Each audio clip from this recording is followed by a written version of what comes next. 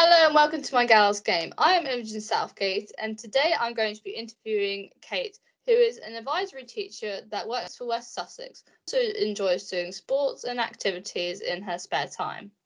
Hope you enjoy my TV interview. In today's interview we are going to be talking about netball.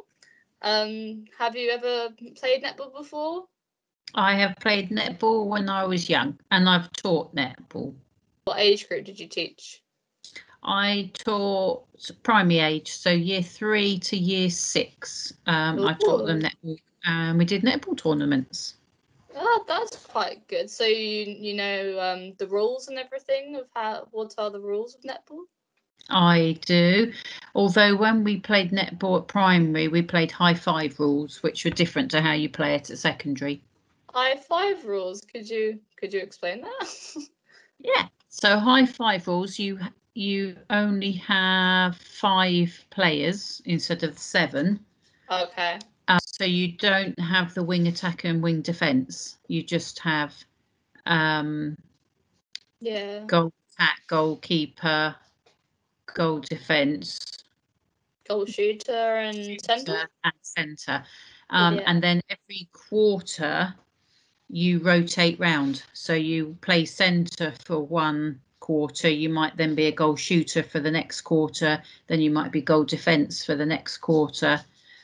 And you might go back to centre. So you also have a timekeeper and a scorer. So you might then the extra 2 players to make it up to 7 would be off the court doing scoring or timekeeping.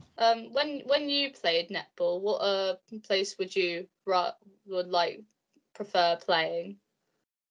I tended to play goal defence. Hey, I did the same. I preferred to do goalkeeper because I thought I could jump quite high and I wasn't very good at shooting. That was mine. I wasn't that good a shooter. You said that you did tournaments. Was that just over the summer or did you also do that in the winter? No, that was inter-school tournaments. So when I was teaching, we took part in, it was Feltham and Bognor netball tournaments. Did you win any of them? We did win one year and second, I think, on another. When you played, did you do any tournaments at all? Not that I can remember. I tended to play hockey as well, so I used to be in the hockey team rather than the netball team. And you're outside a lot, but considering what happens this year, rules have changed so much, but it's quite nice that they're able to do with the outside facilities. How do you think that's impacted how netballers have play? It's good that I'm not sure if they can still play at the moment, but it's good that outside sport in general could carry on because sport and mental well-being, obviously we know the links, and it's good to be outside and being active. You talked about health and well-being. How does playing netball affect your health and well-being? Netball's a very fast game, so your heart rate is constantly up. You are on the move the whole time. So physical health, it's really good. Mental health, you're outside playing, being part of a team, enjoying, which is all good for the mental health.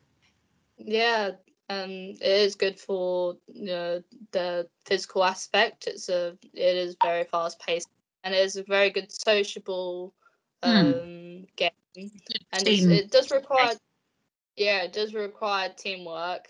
And the local leisure centre will probably provide your own equipment, but you can probably have your own ball at home. I have a netball post at home that I used to practice with.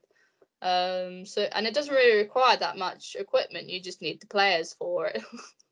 Yeah, players and the ball and the net. And the net. That is all for my TV interview. My next one will be in a month's time, and we're going to be talking about swimming. If you want, you can listen to my Gals Game radio podcast. I do interviews and talks on there every single week, and you can look at that on my Gals Game Sports Hub. Thank you very much for watching my TV interview. If you want to look any more, just go onto my website and have a lovely rest of your day. Goodbye.